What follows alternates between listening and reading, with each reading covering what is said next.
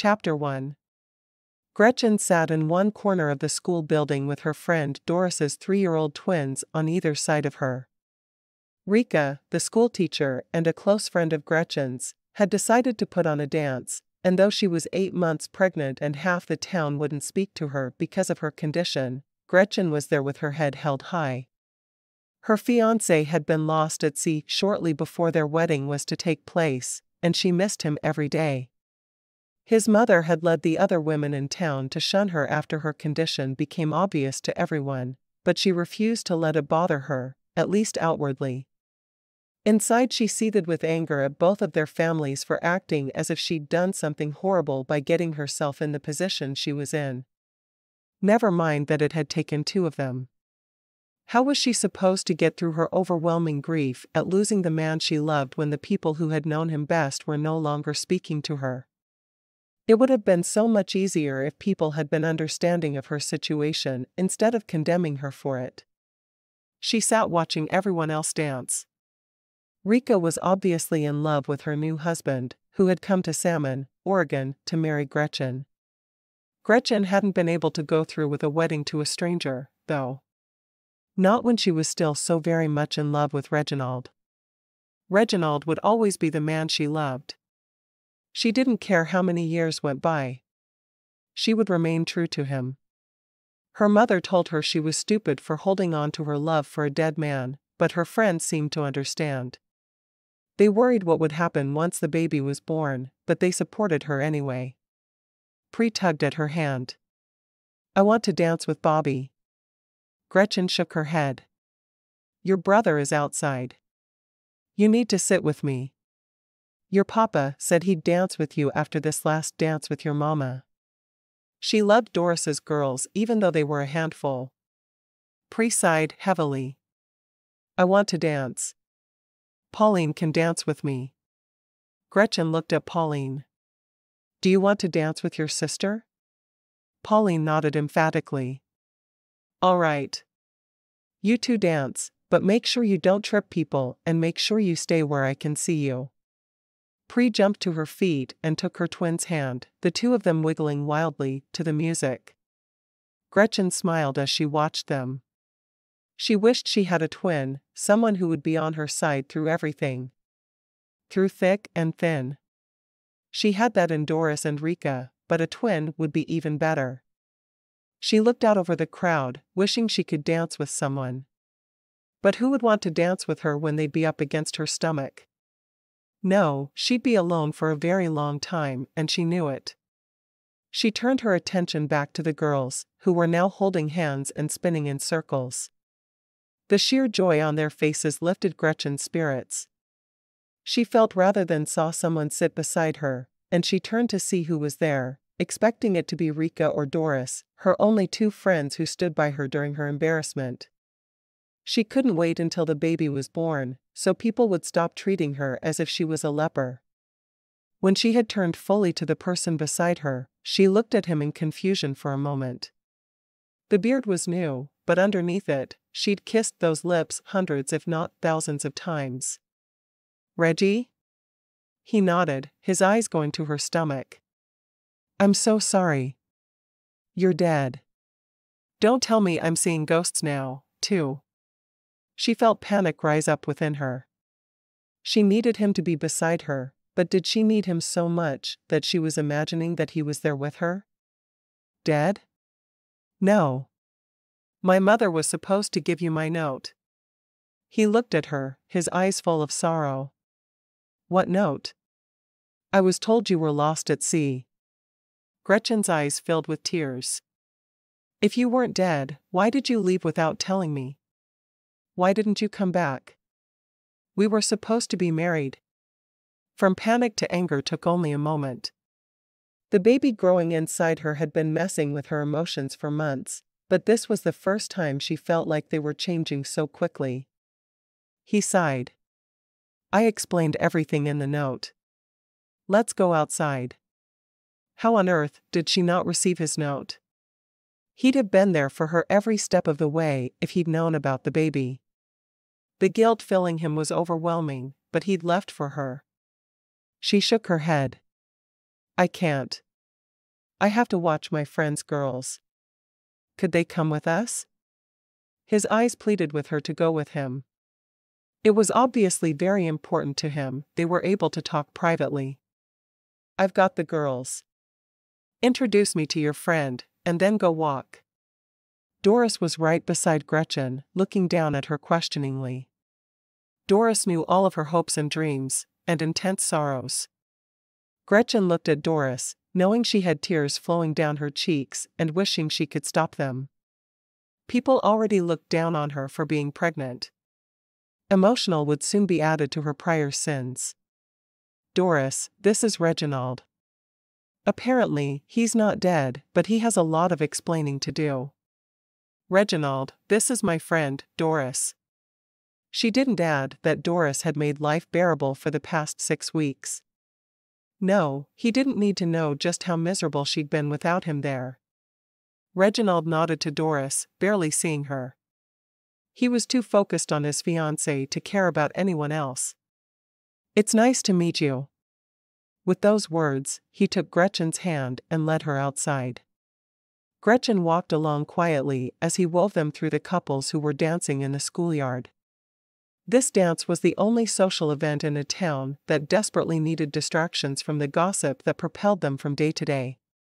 When they were far enough away from the schoolhouse that no one would be able to overhear them, he said softly, "My mother hounded me for a long time about not living before I married. She offered me a large sum of money if I would leave for just 6 months. I ignored her, but then she increased the offer, and I knew we'd have a better life if I took her up on it. One of her conditions was that I couldn't see you before I left. I wasn't allowed to take you with me." He sighed. "I wrote you a note, and she promised she'd give it to you." Gretchen shook her head. "I received no note." She truly wasn't surprised that his mother hadn't delivered it. The woman had always hated her for some reason, though she'd been nothing but polite. "Well, I wrote one, explaining that I was going to put that money into a bank account, and then I was going to earn as much as I possibly could during that 6 months. I was going to come back, and we were going to start our lives together." He shook his head. "Who told you I died at sea?" "Your mother." The words were spoken softly, more of an accusation than an answer to his question. "You know she hates me." How could he have trusted his mother with that note?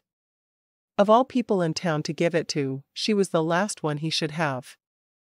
"I knew she wanted me to experience more of life before our wedding, but she never hated you." It had always bothered him how melodramatic Gretchen was about his mother and her supposed dislike for her. He had never seen it, and he was sure it was all a product of her overactive imagination. Gretchen stopped walking and glared at him in the moonlight. "She hated me. She organized all the women in town to shun me after it was obvious I was expecting. She wouldn't do that to the mother of her grandchild." Reginald couldn't believe his mother would do anything of the sort. "Oh, trust me, she would." Gretchen started walking again, furious with him. "Why didn't you write to me?" So much could have been explained if he'd just taken a few minutes to send her a letter. "It was one of the conditions. My mother said if you waited for me, then I would know you really loved me." He frowned. "Why didn't you tell me you were expecting?" "I had just figured it out when you died. I was going to tell you the day I realized." "I can't believe your mother orchestrated all of this." Gretchen had never truly felt hate in her life until that moment. "I can't either," he said softly, wondering why the love of his life would say such horrible things about his mother. "We'll sort it all out." "I hope so." Gretchen wasn't sure they'd ever get past his devotion to his mother and his disbelief she was anything less than perfect. "Was the pastor at the dance tonight?" he asked her, his eyes narrowed a bit. "I have no idea." Gretchen had tried not to notice who was there. She had focused on the girls and nothing else. Unmarried pregnant women didn't belong at dances. She'd gone to help her friend, not to socialize. "Well, let's go to his house and see if he's there." "Why?" So we can get married right away, of course.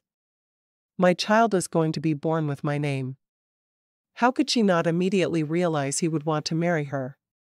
Had she lost her mind? If your mother had insisted you stay gone for a year, then he wouldn't have been.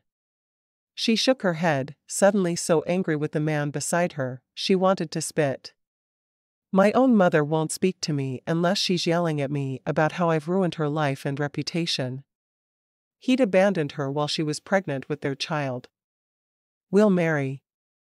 I can help smooth everything over with your parents. How he'd smooth things over with his own mother, he didn't know. What had happened to his note?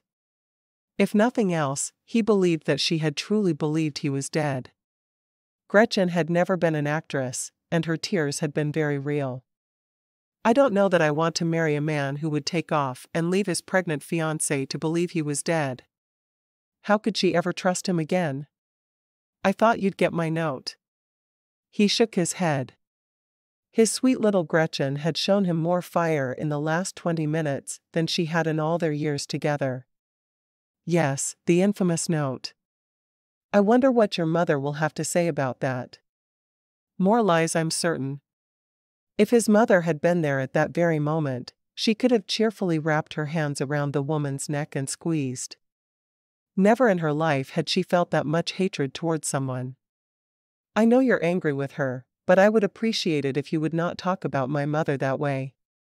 She gave me life. No matter what had happened, she deserved his love and respect. Oh, I'm sure she is perfect in every way, and I'm the one lying to you. How else could things be? She shook her head. I'm going home. She had to get away from him so she could think. She looked at him, and she didn't know if she wanted to throw herself into his arms and thank God he was alive, or if she wanted to break a branch off one of the trees around them to beat him with. Home to the mother who only yells at you. No, you're not. That's my baby you're carrying, and we're marrying. Tonight. How could she even think there was another option? Gretchen turned to him, standing toe to toe. I will not marry you tonight. I may never marry you. Do you have any idea how badly I want to kick you right now? I've spent 6 months mourning you day and night. I've cried constantly. Only the last few weeks have been bearable. I've been alone. Not just without you, but all of my friends stopped speaking to me. There was no reason for me to live except the baby I carried inside me. And now you're telling me that I need to marry you? And I can't disparage the woman who has made my life a living hell? No. I'm in charge of my own life and the life of this baby. She turned on her heel and walked away from him. She wished she could do it a bit more gracefully, but the babe was weighing heavy on her. Reginald stared after her in disbelief. Had she really just refused to marry him? In her condition? Had the woman lost her mind? He ran to catch up with her, catching her arm in his hand. We're getting married. My child will not be born a bastard. What difference does it make?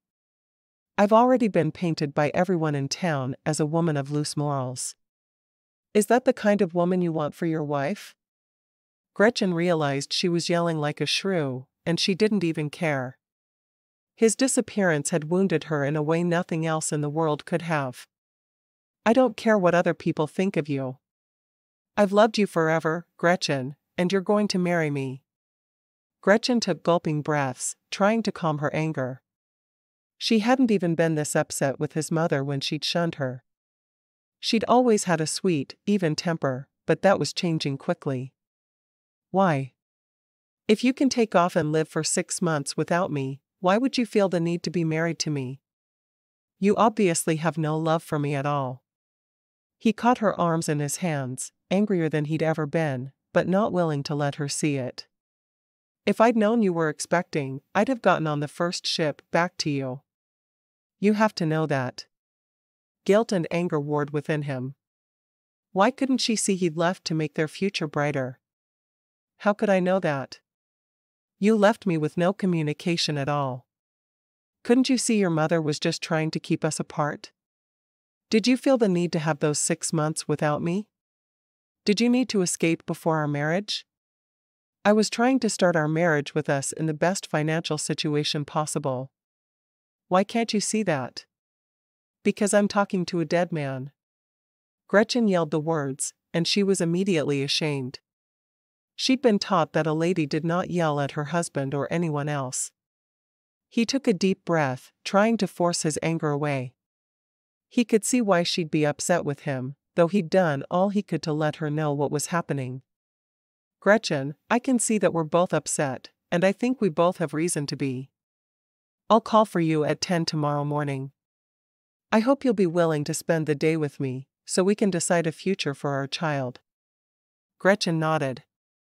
I will. She still couldn't believe he was back. Her mind was reeling. She needed time alone to process all that his return meant to her and her child. May I walk you home? Reginald didn't think he should be the one to back down, but obviously she did. He needed to have a discussion with his mother before they could move on. Yes, of course.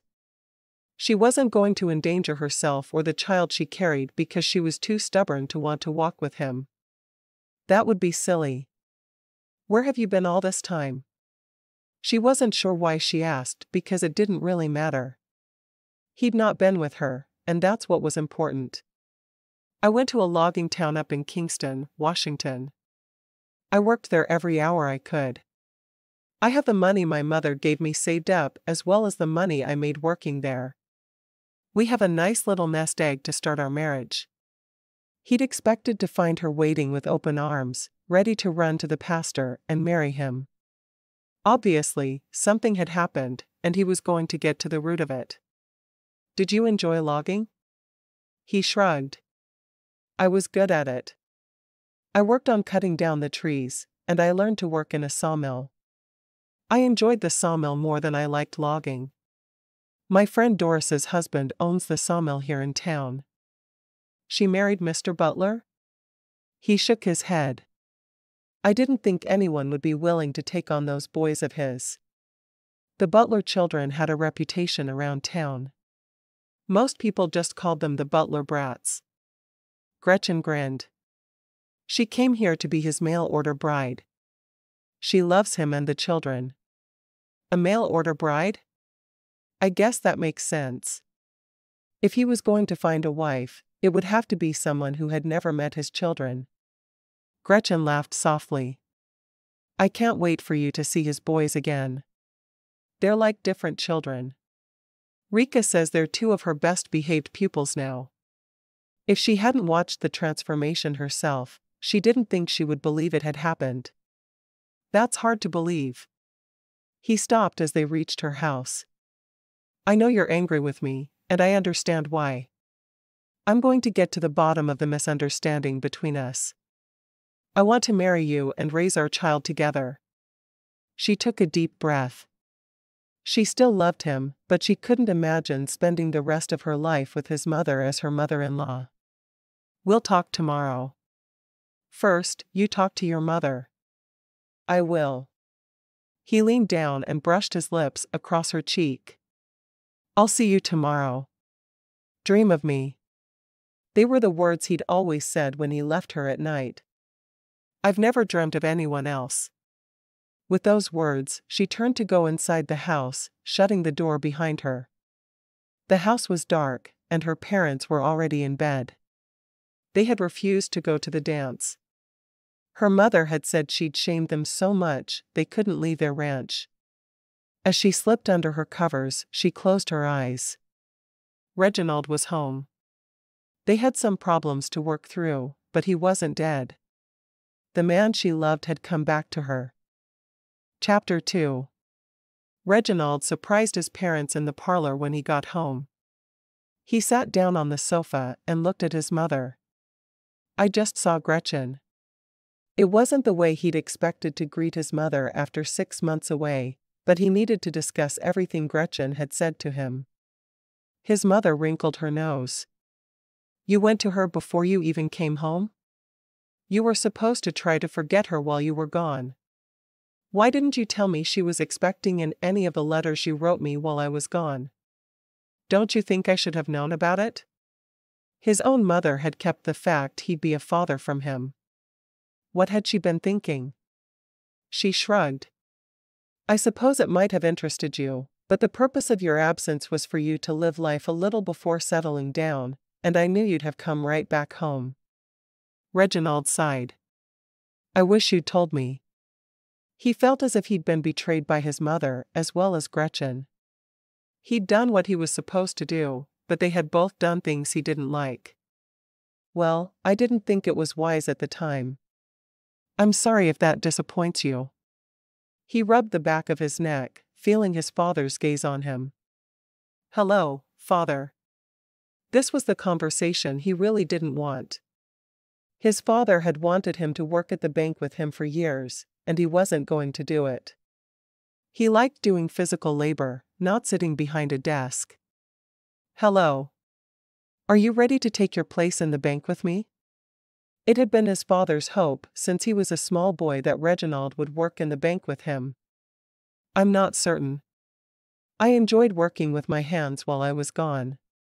Reginald knew he didn't have to explain that statement because his father would know exactly where he'd been and what he'd been doing since he'd written letters every week. His father frowned at him. Who will take over the bank if not you? Reginald shrugged. I thought Margaret's husband wanted to take over. Margaret was his only sister, and she'd been married for 3 years. Her husband had always worked for the bank with their father, and he'd made no secret of his interest in running the bank after their father retired. He does, but he's not family. You are. I'll think about it. Reginald turned back to his mother. Did you give Gretchen the note I wrote her? He needed to hear what his mother had to say before he told her of Gretchen's accusations. I took it to her the very day after you left. She said that you were dead to her. His mother smoothed her skirt down, not looking at him. Reginald leaned back in his chair, not certain who to believe. His mother had been in his life from his first breath. Why would she lie? Gretchen, on the other hand, had every reason to lie. I see. Did she say differently? She's been moping about town as if you really did die. She won't speak to anyone. Gretchen had said no one spoke to her because his mother had gotten them to shun her. He had a hard time believing his own mother could be so cruel to the mother of her grandchild, though. Margaret hadn't had any children yet, so this was her first grandchild. Surely his mother would have nurtured her. He was actually surprised Gretchen hadn't been moved into this house. How odd. I'm going to spend some time with her tomorrow. I'm still determined to marry her, more than ever now that she's expecting. He shook his head. Are you excited to finally be a grandmother? His mother nodded. Of course I am. Now that you're back, Gretchen will be forced to let me see the baby. She told me she was going to keep me from it. He sighed. I'm going to bed. After I see Gretchen tomorrow, I'm going to clean out the cabin so I can live there. Hopefully my wife will be living there with me within the week. He got to his feet. Good night. Good night, son. I'm glad to have you home again, his mother said, smiling at him. He nodded and headed for the stairs. How was he supposed to know who to believe in this whole crazy situation? Asterisk. Gretchen sat through breakfast with her parents the following morning, listening to her mother berate her as usual. How are you ever going to find a husband when you have another man's child? You need to find a couple who want to raise that baby so you can find a man to take care of you. Gretchen usually sat quietly as her mother lectured her on how she'd ruined all of their lives. Reginald is back in town and not dead. He wants to marry me. Her mother's eyes narrowed on her. If he's not dead, why did he abandon you? Gretchen realized then she couldn't win. She shouldn't have said anything about him being back. Her mother would think she was worthless no matter what. He'll be here at 10. She had nothing else to say. I certainly hope you're bright enough that you drag him off to the preacher today. You need to give that baby a name. Gretchen sighed. Now she needed to keep the baby, but it needed a name. Of course. She had no choice about anything in life, because she was 19, expecting, and unmarried. She ate another bite of her eggs, not responding. It wasn't like anyone would listen to anything she said anyway. After breakfast, she did the dishes, and then she went to her room. Looking into a mirror, she realized she'd done little with her appearance since she'd been told of Reginald's demise. She put her hair up into an intricate updo. She hadn't done more than pin it up into a bun for months. She put on her prettiest dress, thankful she'd let it out for church, and she waited. If he was there at 10 like he'd said, maybe the two of them could start building up their trust for one another again. If not, she was sure they wouldn't have a future. How she would ever be able to trust him enough to be his wife, she didn't know. At 5 minutes before 10, she walked down the stairs and waited in the parlor for him. Her father was out working on their ranch as usual, but her mother was dusting. I can't believe that as soon as he comes back, you rush to his side. Have you no pride, girl? Gretchen said nothing. Just hours before, her mother had said she'd be an idiot if she didn't drag him to the preacher. She was done listening. She'd made mistakes, but she wasn't going to pay for them every hour of every day. Maybe she should marry Reginald just to get away from her mother's constant complaining. She jumped at the knock on the door, rushing over to open it. Reginald. Come in. She led him into the parlor to see her scowling mother. Mother, you remember Reginald. She felt like she had to be nice about everything, but she wanted to lie on the floor and throw a fit worthy of any toddler. Her mother nodded. Marry her. That's exactly what I want to do, Mrs. Jensen. Reginald smiled and nodded at Gretchen's mother. I'll have her back before too long. At least I know you can't get her into any more trouble than she's already in. Reginald frowned at that, offering his arm to Gretchen. They walked toward the front door and outside. As soon as the door was closed behind them, he looked at her. Has she been this pleasant the whole time I've been gone? Gretchen nodded. If not for my friends, I would have gone insane. I'm sorry. He didn't mention what his mother had said to him because he didn't want to upset her. He walked toward the small cabin he'd purchased for them months before. I'm going to move into the cabin as soon as I can. I think tonight if possible. It needs a good cleaning, and I want to make sure the roof doesn't leak. All right. Gretchen wasn't even sure what to say to that. Was he telling her about the cabin because he wanted her to marry him and live there with him? Or was he just talking? I'd like to go into town and marry today. She shook her head. She'd given the matter a lot of thought, and though she was thrilled he was back, she needed to know he'd stand by her and not leave her again. Not yet. He sighed. What do I need to do to prove myself to you? She shrugged. I don't know. I need to be able to trust that you won't leave me and not come back for 6 months at a time. As much as she needed to get away from her parents' home, she needed to be able to trust him at least a little bit first. How could that possibly happen? I told you why I left. Why was she being so unreasonable? I know you did. It still makes no sense to me. Gretchen refused to back down. It wasn't just her life at stake, but that of her child's as well. I don't want my baby to be a bastard. He hated the word, and he always had. He couldn't bear it if the word was apt to describe his child. She shrugged. I don't want that either. Baby's not due for 3 more weeks. Hopefully by then, we'll have things worked out. I don't want to wait that long. He shook his head. Gretchen, I wanted to marry you before I left. We'd be married now if I hadn't accepted my mother's stupid deal, and I do realize now that it was very stupid. I should have stayed here with you where I belonged. He'd known for years that they belonged together. Why had he left her?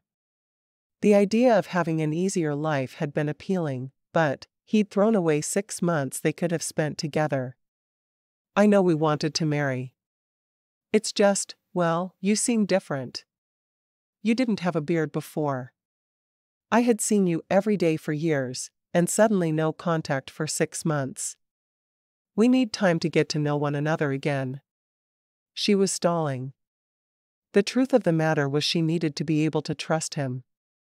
She'd know when it was time, at least, she hoped she would. He sighed. I guess you're right. He stopped in front of the cabin. I haven't been in there since I got back.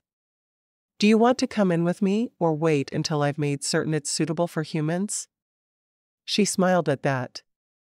I can handle whatever's there. I think you'll be surprised by how much stronger I am than when you left. Maybe she wasn't stronger physically, though she believed she was, but she was so much stronger emotionally. She had dealt with no one speaking to her for months, before Doris arrived in town. No one could go through that if they weren't strong. She was strong enough to marry him or not marry him. She could handle it alone. Maybe his absence had been a good thing. She now knew her own strength. I do know you're more beautiful than when I left. And to him she was. Her face seemed to glow. He wasn't sure if it was her condition or that he'd missed her so much for so long. It had been all he could do not to pull her into his arms, but he hadn't felt that he had the right to do that. Not yet anyway. He stepped into the cabin, and it was as he'd expected. There was dust on every surface, but other than that, it was fine. Together, they worked until lunchtime, cleaning every surface of the cabin. She looked around her with a smile. I thought I'd be living here by now, fixing your breakfast every morning. That's what I want. And I want to see if I can get a job at the sawmill. How close are you to Harvey Butler? He asked, as they locked up the cabin and walked toward town. I'm closer to his wife than I am to him, but I've spent almost every evening there for the past couple of months. Doris has become like a sister to me. She stood up to your mother and refused to shun me. He frowned at that, not wanting to believe her. I can't wait to get to know her then. His mother couldn't possibly have shunned the mother of her grandchild. He knew she'd sometimes had issues with other women, but to do that, she would have to be truly awful, and he'd never seen that from his mother. As they walked, he took her hand in his, and she allowed it. After she was here about a month, Doris decided I needed a husband, so she sent a letter to her sister, who is a matchmaker in Massachusetts. Her brother came out to marry me, but I couldn't go through with it. I know I need a husband so I'm not alone, and he was willing, but it just didn't feel right. So my friend Rika, the school teacher, married him. You almost married someone else? He was surprised by how much her words hurt him. I didn't even meet him before I called it off. He got to town, and I was supposed to be at the train station to meet him, but I just couldn't do it. Instead, I left a note on Doris's table that I wasn't ready for marriage, because I was still too in love with you. She knew he'd eventually find out about her almost marriage to Daryl, so she wanted to be the one to tell him and not someone else. But you initially agreed? How could she have even thought of marrying someone else if she really loved him like she said she did? Sort of. I guess I did. Doris talked me into it. I'm glad I didn't go through with it, though. Gretchen understood why he was hurt. She would have been if the situation was reversed. Maybe they both had some things to make up for with each other. She hadn't been quite as true as she should have been. He frowned at her. So am I. My baby would have a different name if you did. Reggie. I thought you were dead. I was an unmarried, pregnant woman who was shunned in her own town, whose mother only spoke to her to lecture her. What was I supposed to do? Surely he could understand the situation she'd been in. Especially with the lies his mother had told her. I don't know. Wait for me? You were dead. That's what you're not seeming to understand. I thought you were never coming back. I knew you would if you could, but I was told you were dead. Well, I still wish you'd waited. For you to be resurrected? Gretchen shook her head. I did end up waiting, to the chagrin of everyone around me. I really should have married him, but I couldn't imagine kissing any man but you. Did you ever kiss him? Only one man's lips have ever touched mine, and he's walking beside me. She had never even looked at another man. She'd been in love with Reginald for as long as she could remember. So why aren't we getting married today? She bit her lip. She should marry him. If only to torment his mother. After a moment, she nodded. I'll marry you. I want my friends there, though. Today, he pressed. He knew he was being unfair and using her guilt against her, but if that's what it took to get her to marry him, then that's what he'd do. Exactly that. His child needed a father. She nodded. I'm betting we'll find Doris and Rika together. I'll tell them, and we'll all go to the preacher together. I want to talk to Mr. Butler as well. I'm ready to work for him. I'm experienced. Do you know if he has enough work for 2 men? He does. But Daryl, Doris's brother and Rika's husband, is already working for him. You'd be a 3rd man. I know they're both still very busy, though. She liked the idea of him working for Harv. It would be a way to tie her even closer to her sisters of the heart. Well, I'll talk to him then. Today if possible. I'd love to be able to start working for him on Monday. The sooner he had paying work, the better off they'd be. He wouldn't go back to fishing. He'd never truly enjoyed it like he did working at the sawmill anyway. What about your father? She knew his father had been pushing for him to work at the bank with him for years. Reginald had never really liked the idea, but he'd always believed he'd do what his father wanted. My father will just have to try to get my son to work for him someday. I'm not willing to be a banker. I would go insane. She nodded. I always thought so. He stopped walking and turned to her. I'm going to make you happy, Gretchen. I promise. She smiled. I hope we make each other happy. He started walking again, wishing he could completely trust. Chapter 3. When Doris came to the door a few minutes later, Gretchen explained what she and Reginald were there for. Is Rika here? I want her to be at my wedding. She couldn't marry without both of her friends there. She had no sisters other than them, and her family had made it clear they didn't care. These 2 women meant so much to her. Of course she's here. We were wondering where you were. Doris opened the door wide so they could come in. Are we heading right over for the wedding? Doris knew Gretchen well enough to know that if Reginald was back, there would be a wedding. Yes, we are, Reginald responded. And I want to talk to your husband today if possible. I have some experience working in a sawmill, and I'm wondering if he could use some help.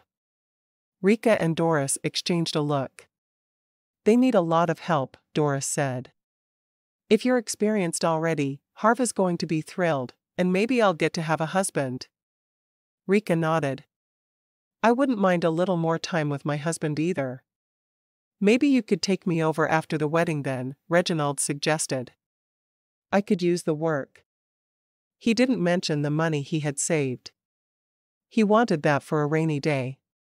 All right then, Doris said, wiping her hands on her apron before she removed it. Let's go have a wedding. She called the children to her, taking the hands of each of the twins. We're going to have another wedding. Pri looked at her with a frown. Wedding? Like when Uncle Daryl married Aunt Rika. Pri nodded, understanding then. Will Gretchen be Aunt Gretchen now? Doris laughed. Yes, she will. Gretchen grinned at her friend, understanding completely. She was already like an aunt to the girls, so the title would just make it that much more so. Sounds good to me. A few minutes later, They were all walking toward the pastor's house for the second time in 2 weeks. "We seem to be making a habit of this," Rika said with a grin. "I didn't go last time," Gretchen reminded her friends. She was a bit uncertain about marrying Reginald so quickly, but he was the baby's father. She hated being ostracized as an unwed mother. She prayed it would all work out for the best. When they got to the pastor's house, Mrs. Savoy turned her nose up. "You'll need to make sure these hooligans don't destroy anything," she said by way of greeting. "I can see you're all here for another wedding. I'll get the pastor."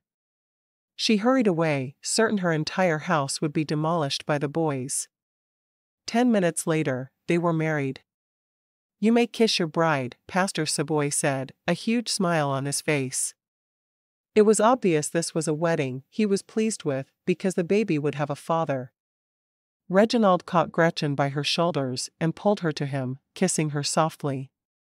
It had been so long since he'd kissed her, or touched her, that it felt like forever. But it was done.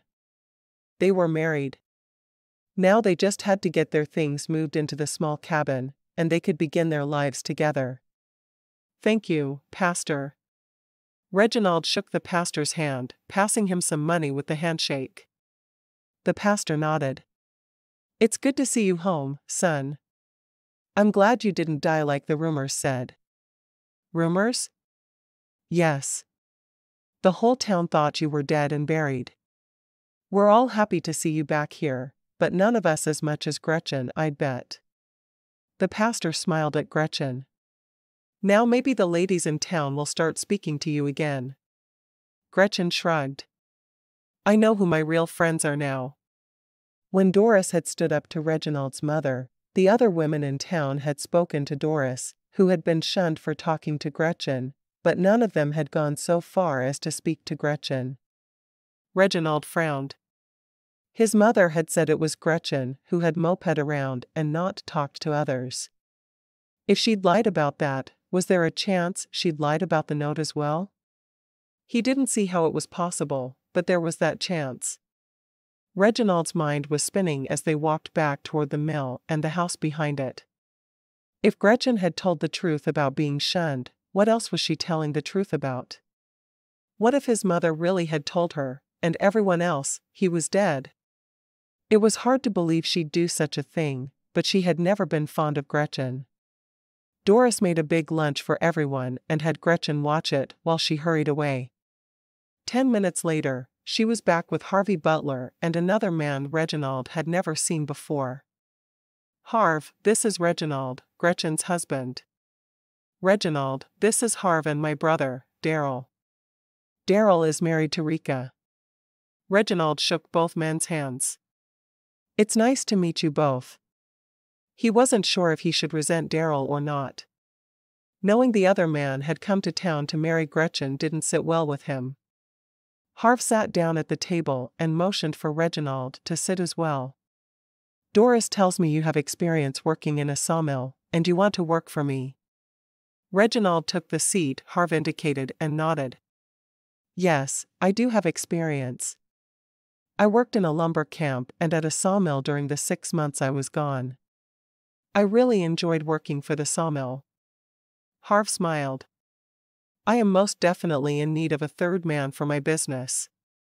My wife would like to see me during daylight hours occasionally." He winked at Doris, who grinned. "That sounds good to me. When can I start?" "Monday soon enough?" Harv seemed genuinely excited to have another man on his payroll. "We're behind, but with 3 of us, I think we could get caught up within a few weeks. I would love to work a 5-day work week instead of 6. "That would be nice," Reginald said with a smile. "I'll do 6 until we don't need to any longer." Doris started to put food on the table, knowing her husband would want to get back to work quickly. "Everyone eat. Monday you'll have more help, so you can take the time it will take you to eat." Harv shrugged. "I never pass up a meal cooked by my wife." He reached back and caught Doris's hand, bringing it to his lips. As he watched, Reginald hoped he and Gretchen could get back to the kind of relationship the other couple had. He thought they had an easy camaraderie, but it was all different now that he was back. He wanted to kick himself for taking his mother's deal and leaving her alone and pregnant. Once lunch was over, he and Gretchen left, walking to his parents' house. He needed to use his father's wagon to move all of their things into the cabin. As soon as he walked in the door with Gretchen beside him, he called for his mother. She had a scowl on her face when she saw Gretchen. "Why did you bring her?" "I told you how she's treated me." Reginald frowned. "I married her this afternoon. She's my wife. I came to borrow father's wagon, so we can move our things into the cabin." Why was his mother being so cold to his bride? His mother frowned. "Go and get it. You know he won't mind." As soon as Reginald left her there with her new mother-in-law, Gretchen smiled. She wanted to mend fences, though she knew the other woman was a snake. She would have to be the one to make an effort to get along because she knew her mother-in-law never would. "I'd love to have you over as soon as the cabin is ready. Maybe next Sunday after church?" "I'll never accept you as a daughter-in-law. You're not good enough for Reginald, and you never will be." Taking a step closer to her, his mother said in a low voice, "Know that every time you see me in town, I will be thinking about you not being good enough. Know that I will talk to every woman in town who will listen and convince them that baby is not my grandchild." Gretchen nodded. "Thank you for making it clear where I stand. Now I don't have to make an effort to be kind." She turned and walked out the door, going to the stable and watching Reginald hitch up the team. "We should have my parents over for supper soon. I invited your mother, and she declined." Gretchen wasn't willing to say anything else because she didn't want to be accused of lying. She knew he'd believe his mother over her because he thought his mother could do no wrong. It was infuriating, but she loved him and was carrying his child. There was nothing she could do about it but accept the situation for what it was. When they got to her house, she told her mother they'd married, and she led Reginald up the stairs to her room. She pointed to her hope chest, where she'd been saving dishes and linens, and even quilts, since she was a child. She was excited to spread her things around the cabin. Maybe neither of their parents approved of the marriage, but she would be happy. If only to infuriate them. When they got to the cabin, she spread things around, putting her clothes away and carefully setting her dishes on shelves above the countertops in the kitchen. Reginald returned the wagon while she worked. Once he'd unhitched the team, he went into the house. "Thanks for the loan of the wagon, Father. I have everything back like it was. I married Gretchen today, and I'm going to be working for Harv Butler at the sawmill in town." He waited for his father's anger, knowing he wouldn't be happy with his decision to not work at the bank. "But I've saved the spot of vice president at the bank for you. Give it to Jason. He wants it." Reginald had always thought his brother-in-law would do a much better job as a banker than he would anyway. "But you're my son. Not Jason. Jason is your son-in-law. He'd be happy to take the position. I'd be utterly miserable." Reginald looked at his mother. "Gretchen said she asked you for supper, and you turned her down. She told me she'd never let me see you or the baby. She never asked me to supper." His mother looked shocked. He sighed, still not knowing who he should believe. The whole situation was difficult enough without the lies flying around. "Well, if she asks, please agree. I know it's hard for her with everything that's gone on between the two of you." When he got back to the cabin, Gretchen had already hung curtains, and there was a tablecloth with tiny embroidered flowers on the table. "The house looks good." Gretchen smiled, and her face was full of joy. "I don't ever have to live with my mother again. You have no idea what a relief that is. You and your mother were close before the pregnancy, weren't you?" "Yes, we were, but she can't seem to get past the shame I brought on the family." She shook her head. "I wish I knew what to do to make things better. It sounds like there are a lot of bridges that need to be mended." He sat down at the table. Who's seeing you for your pregnancy? Widow Larkin. She's the midwife in town. She said to send for her when my pains start, but she's thinking I have at least another month to go before that happens. Gretchen was ready for the difficulties of pregnancy to be over, but she wasn't sure she was ready to have a child yet.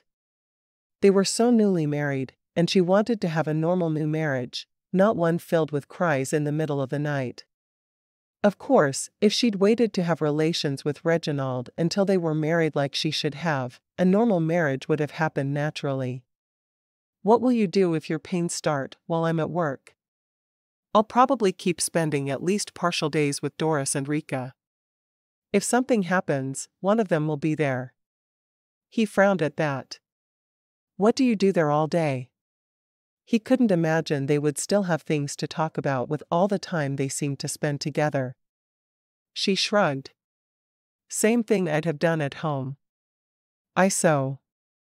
Mostly clothes for the baby, but not always.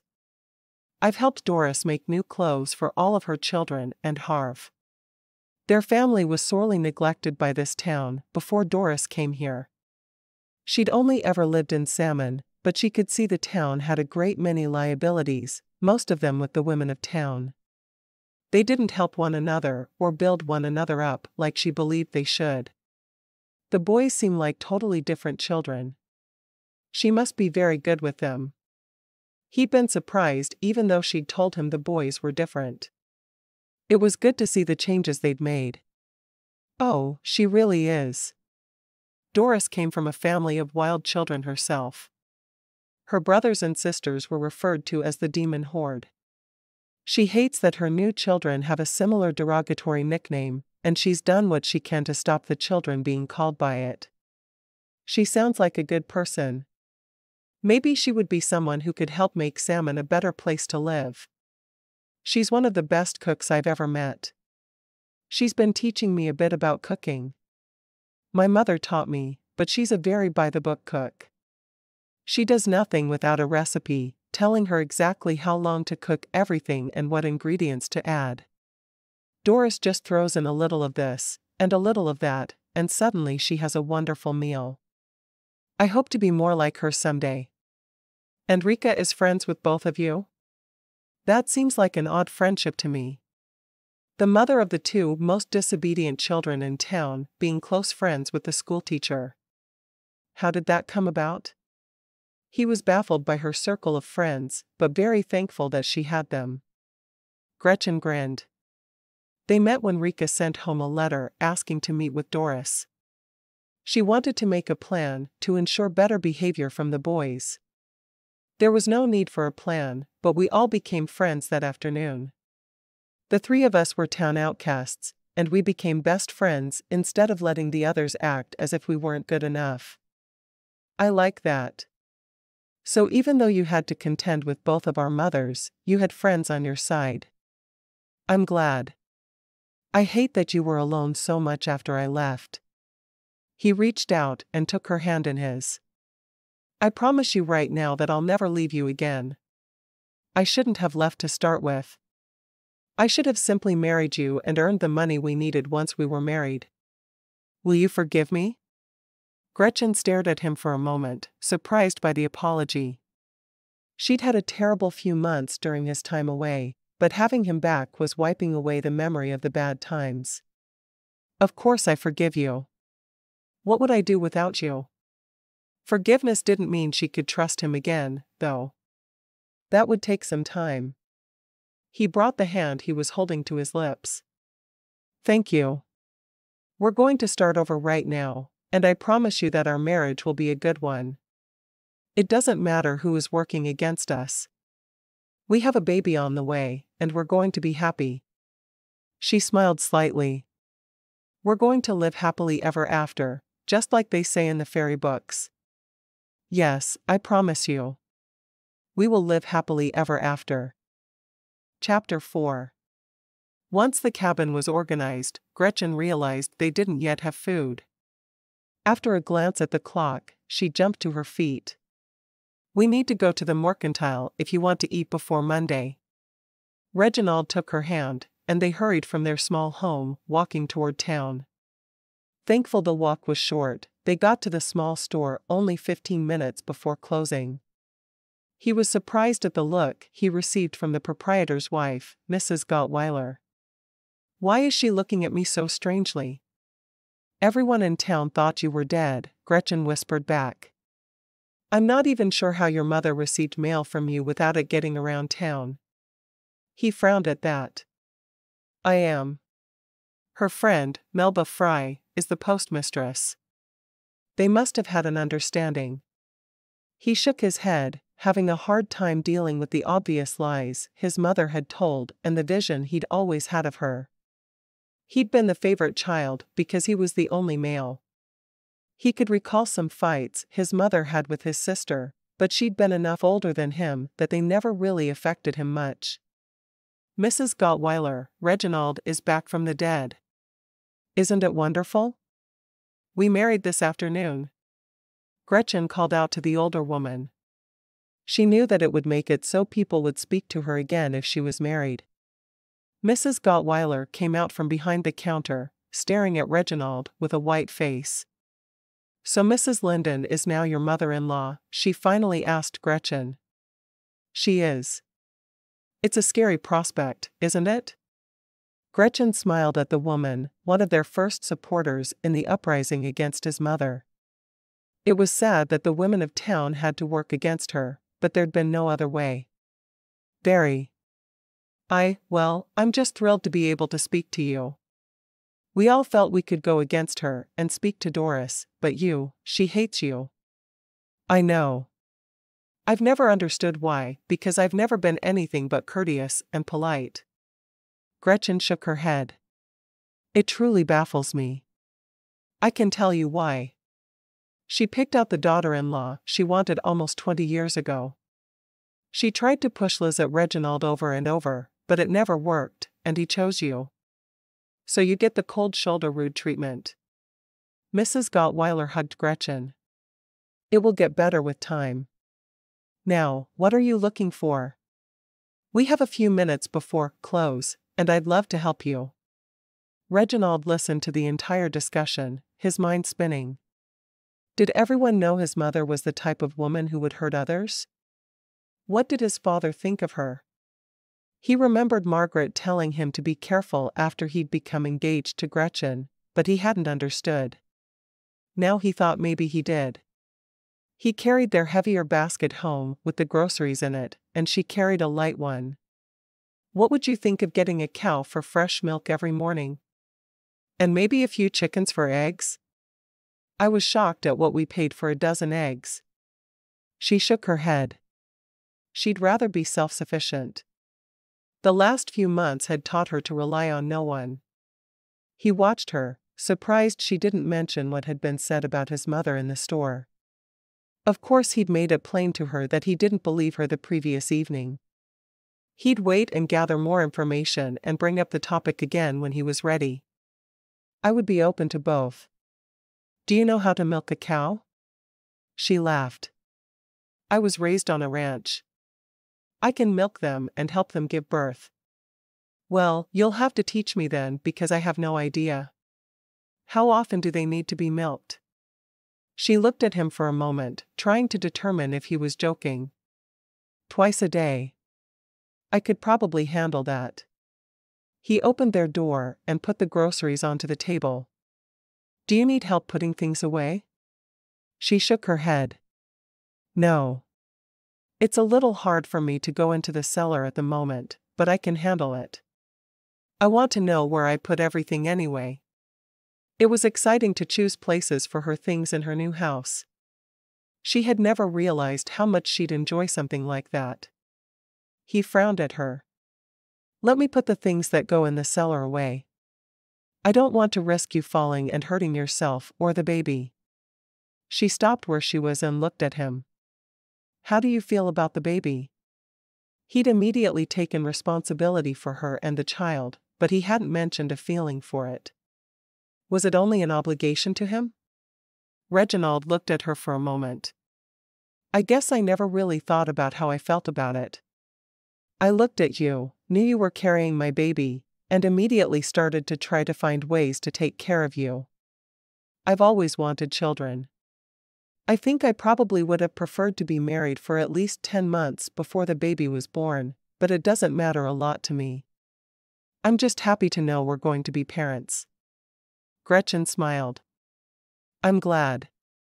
I worried you wouldn't want her or him." "When?" "When I'd lie awake at night and dream you were still alive and that there was some horrible mistake that made your mother think you were dead, but you really weren't." He walked to her and wrapped his arms around her, holding her for the first time in months. "I can't even begin to describe how much I missed you every day. Then I'd think about everything we could do with the money she was giving me to stay away, and I thought it was worth it. If I'd had any idea you were told I was dead, I'd have come straight back here." "I know you would have." Gretchen rested her head on his shoulder. "I wish you'd talk to me about being asked to go instead of just leaving. It would have made the past 6 months so much easier for me." She thought she could have even handled being pregnant and alone if she'd known he would return eventually. "I'm so sorry I didn't. I don't know why I trusted my mother to pass that note on. I should have known better.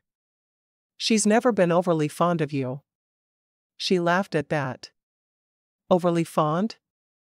You mean she's always hated me for breathing the same air she did?" He frowned, still not wanting to admit that his mother could possibly hate his wife. "I'm sorry she's been so ugly to you." Gretchen shrugged. "She's been no worse than my own mother. An unexpected pregnancy seems to bring out the worst in people. You'd think they'd be thrilled to have a grandchild on the way. But neither of them are?" "You're right, it's very strange. I wish I had answers. Maybe now that we're married, things will get easier for you." He hoped so. He almost wished he didn't have to work so he could protect her from people like that, but he knew her friends did a good job of it. She'd be fine.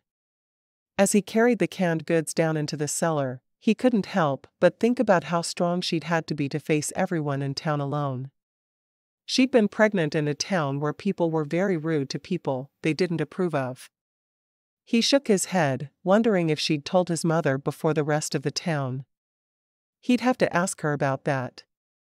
Once the groceries were put away, she made a simple supper for the two of them. "Sorry it's nothing special, but we got started late," she said softly. "We both had a very busy day. I have no problem with you making something simple." He watched her as she cooked, realizing he'd never eaten anything she'd made before. "Did you tell my mother you were expecting before everyone knew?" "Yes, I went to see her," she said softly. "What happened?" He was almost afraid to ask, but he needed to know exactly what he was dealing with. "She told me that the baby couldn't have been yours. She said she would be certain the whole town knew that I was a trollop and seeing other men while we were engaged. Things of that sort." She shrugged, trying to act as if she didn't care, but the whole experience had been hard on her. "What did you say?" he asked. "I told her I didn't expect her to recognize the baby as her grandchild, and I was sorry to have disturbed her.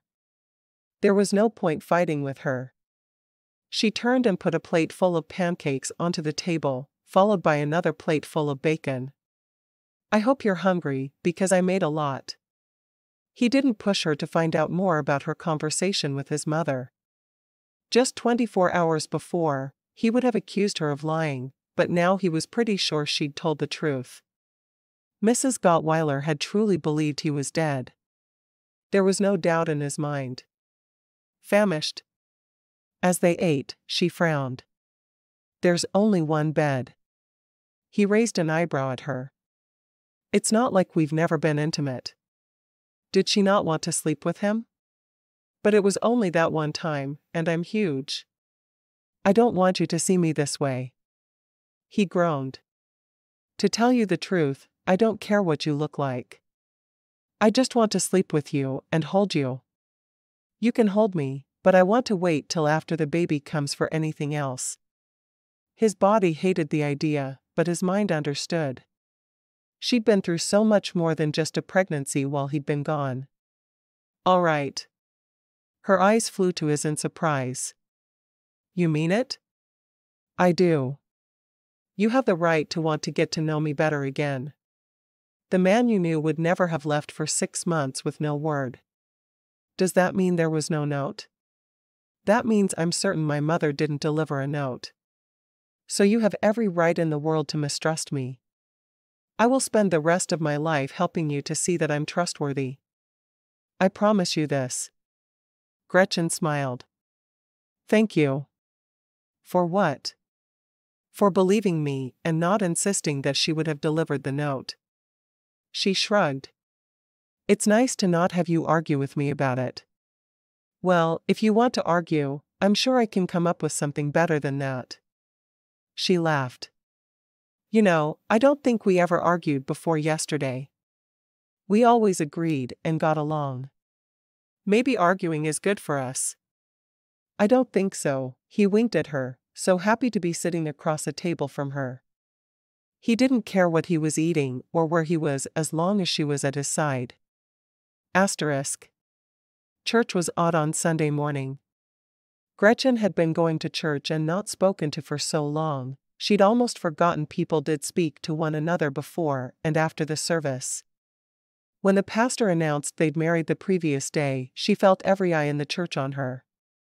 Reginald had simply put his arm around her and acted as if him coming back from the dead to marry his pregnant fiancée were something that happened every day. At the back of the church after the service, the other women swarmed around her, and her eyes searched for Rika and Doris. Do you need anything for the baby?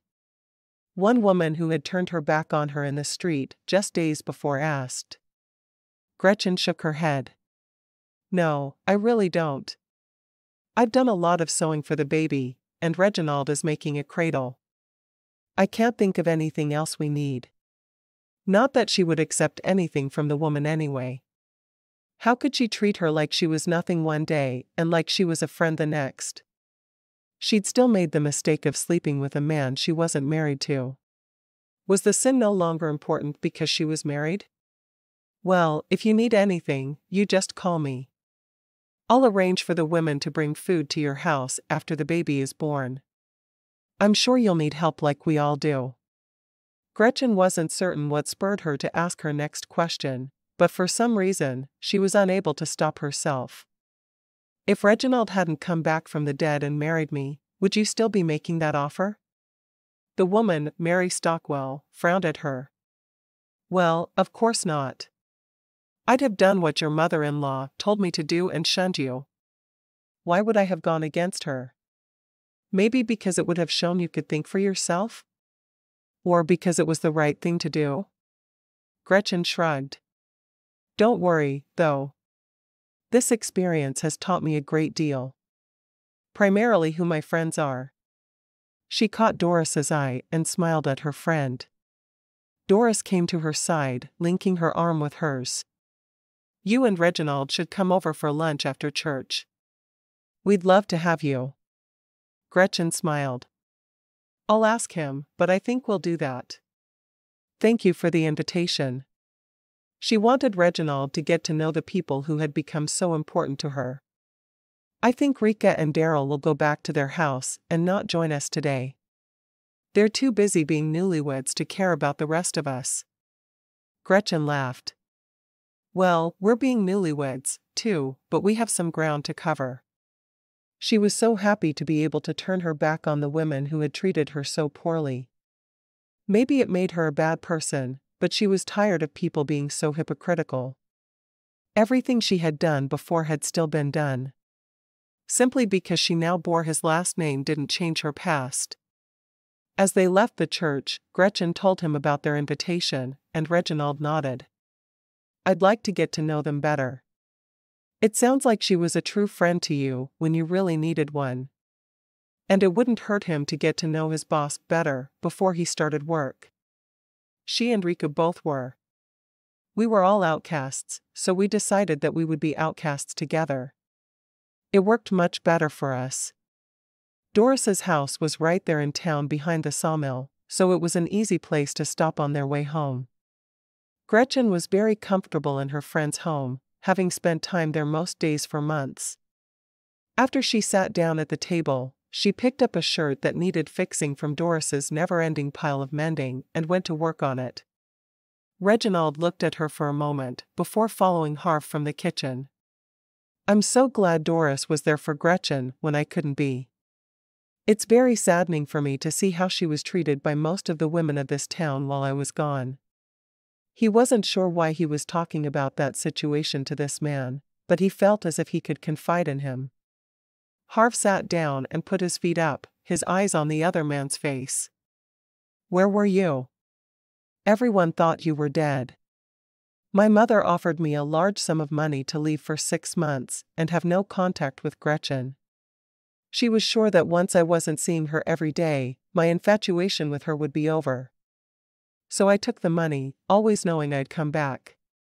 Apparently, the note I wrote Gretchen before leaving never made it into her hands." Harv frowned. "The women of this town have been very cruel to both of our wives, all under the lead of your mother." Reginald nodded, his eyes full of sadness. "I know. I didn't believe it at first, but the proof has been right before my eyes. How do I make it up to my wife that I didn't believe her to begin with?" Harv shrugged. "Flowers? Jewelry? Lots of begging and pleading. I'll try it all." Chapter 5.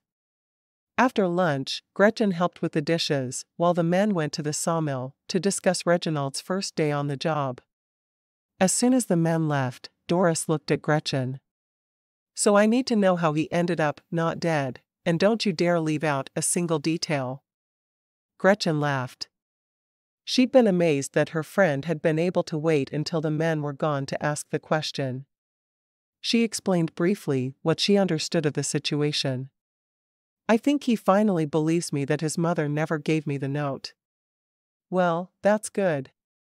I could have told him that his mother was a snake." Doris shook her head. "I guess no man would ever want to believe his own mama was capable of being so vindictive and evil." Vindictive and evil. Those words describe her exactly. She said ugly, horrible things to me again yesterday as soon as he left the house. It's not going to be easy to look at her on holidays. Gretchen couldn't imagine keeping someone's son and grandchild from her, though. "Do you have to? Can't you just send Reginald off to deal with the old harridan?" Gretchen laughed. "I do like the way you think. No, I don't think I can do that. I'm not a bad person, you see. I even invited her to come to lunch next week after church, and she flat out refused." "Nice. Well, don't worry. You will always have Rika and me. My mother was much kinder once we told her we were married, so maybe I'll have her again as well. Maybe I won't, though." "Were you and your mother close before?" Doris asked. She'd moved to town long after Reginald had died. "We were. She was only ever able to have one child, and we did everything together. I've honestly missed her these past few months, and I understand how ashamed she felt. I just wish she could have gotten past it and been my champion. I wish she could have, too." Doris wiped another dish clean and rinsed it. "Is Reginald excited over the baby?" Gretchen smiled. "I asked him that very question. I don't think he's had enough time to let it sink in yet. It's been more a matter of doing what he knew he needed to do than thinking about the child I carried. He seems happy enough, except when he's talking or thinking about his mother." "Are you going to forgive him?" Doris asked. "How could I not? He's my husband and the father of the child I'm carrying. I'll spend the rest of my life with him, and I will love him every day of my life. I need to get to know him again. He's changed some. He grew a beard, and he seems stronger and more independent now. He was willing to stand up to his father finally and say he wouldn't be a banker. I'm glad he's doing that. The stronger he is, the better husband he'll be to you." Gretchen smiled at that. "I think he's going to do just fine. We just need to get past his mother trying to manipulate us." I hope you can. She's always trying to turn people's words and make sure she has the support of all the women in town. Not many women would be able to deal with her on a regular basis. Well, I don't have much of a choice. I should have interviewed my future in-laws before agreeing to marry him, shouldn't I? Next time I decide to get pregnant outside of wedlock and be left behind while my fiancé goes off to die, I'll be sure to interview first. That's probably a good idea for next time, Doris said, winking at her. I'm so glad he's back. And I'm even happier you didn't marry Daryl, because then where would you be now? And Rika would be pining away with longing for my brother for the rest of her life. How would she be able to teach? Well, it's obvious that I saved the entire town by not marrying your brother. You may thank me later. Gretchen grinned at Doris, happy to have a friend she could be silly with. Don't think I won't. By the time the men came back from the mill, the two women were sitting at the table talking as they worked on mending. Tomorrow, I'm going to bring the blocks I have made for the baby's quilt. I need you and Rika to help me quilt it. No problem. I have a quilting frame under my bed. I'll get it out, and we'll have it done in no time. Doris set her mending down and looked at the two men. Are you all finished? Harv nodded. He knows the business. I'll be very happy to have a third person working with me. I think we can get caught up in a week or two, and then we can start on making some surplus. It will be nice to fill an order as soon as it's placed. Just remember, I get to take a week off once the baby is born. I didn't get to spend the whole pregnancy with Gretchen, but I'm going to spend the baby's first week with them both. Gretchen exchanged a look with Doris, surprised. I had no idea you wanted to be home for the first week. I had no idea you were pregnant until 2 days ago. I guess we're even. He held his hand out to her. Let's go home, wife. I have some shirts of my own that need to be mended. Yes, dear. Reginald gave her a pleased look. My wife is already obedient. How long do you think this is going to last? He asked Harv. Not more than a week if she keeps spending time with my wife. Harv rested his hand on Doris's shoulder. Doris laughed. You'd get bored if I obeyed everything you said. Then we wouldn't get to have good rousing fights and even better makeup sessions. I'll see you tomorrow. Gretchen called over her shoulder as she and Reginald headed for the door. As they walked, she said, sometimes I forget that they're newlyweds, too. The children throw me off. They really do seem happy together. They're very happy. As they walked toward the little cabin, they passed by a wagon that stopped beside them. His father called down to them. Where are you going? Back home. We just had lunch with the Butlers, Reginald replied. He wasn't sure what his father wanted, but he was surprised he was being so easygoing about him not taking the job at the bank. I see. When do you start your job at the mill? Tomorrow morning. Maybe Gretchen can spend the day with your mother then. She has some mending to do, and I've heard Gretchen is very handy with a needle. Reginald looked at Gretchen, praying that she had an excuse ready. I'm sorry, Mr. Lindon. I have plans to spend the day with my friend Doris. We're going to finish up the baby's quilt. Maybe another time then. Mr. Lindon seemed to study her for a moment. You will let my wife and me see the baby, won't you? I would never keep my baby from his grandparents. You're very important to my husband, so of course you'll be allowed to see the baby. Gretchen knew it was the right answer, despite how Reginald's mother had treated her. Being able to put her words into actions would be harder, but she was determined to do it. She wasn't going to be bitter and mean just because her mother-in-law was. Thank you. With those words, his father drove off. Gretchen looked at Reginald. What was that about? I'm really not sure. Maybe he understands how mother treats people better than I ever did. Maybe. They continued their walk, and Gretchen thought about the future in a positive way for the first time since she'd found out she was expecting. "I'm so glad you're going to be here to know your child. I don't think you have any idea what it means to me." "I think maybe I do. I'm so sorry there were communication issues." She frowned. Was he really dismissing his mother's deliberate manipulation of events as communication issues? "I made a book with all of my memories of you for the baby. So he or she would always know where they came from and that they had two loving parents." "You did?" She nodded. "I'll show you when we get home. I put in everything I could remember down to the color shirt you were wearing when we met. I even put in the first flower you ever gave me." "Are you still going to show it to the child?" "Yes, of course. I want them to know how very much their mother loved their father, despite difficult circumstances." He frowned.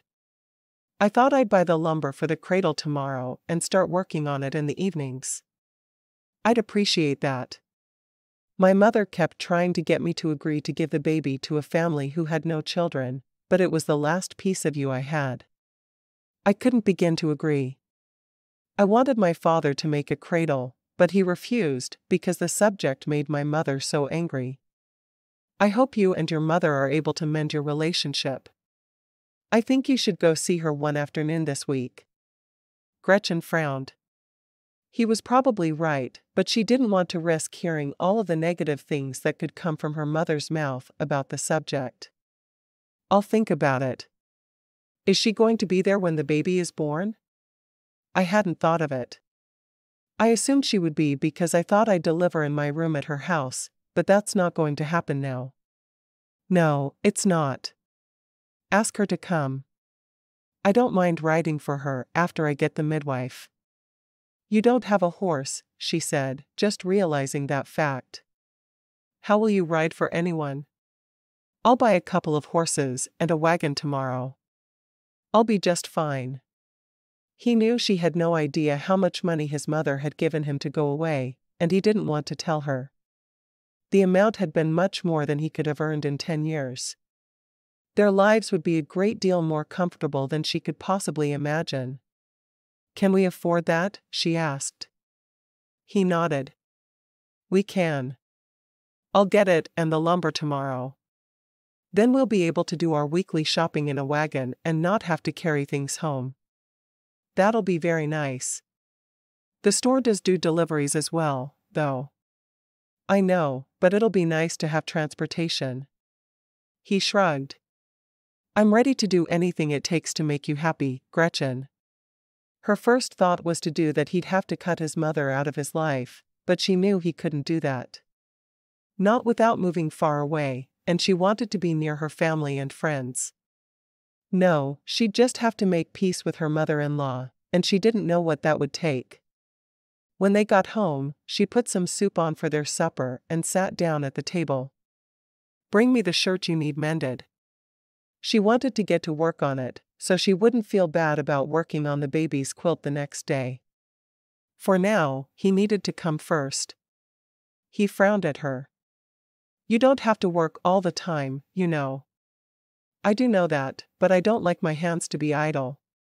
When I visit Doris, we're both always working on sewing something, but we can chatter away all day while we sew. It's nice." He went to their small bedroom to get the shirts for her. "There are 3 that need fixing.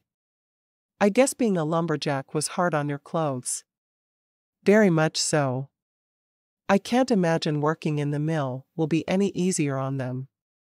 He sat down, watching her fingers fly through the fabric. "Do you enjoy sewing, or are you just good at it?" She smiled. "Both.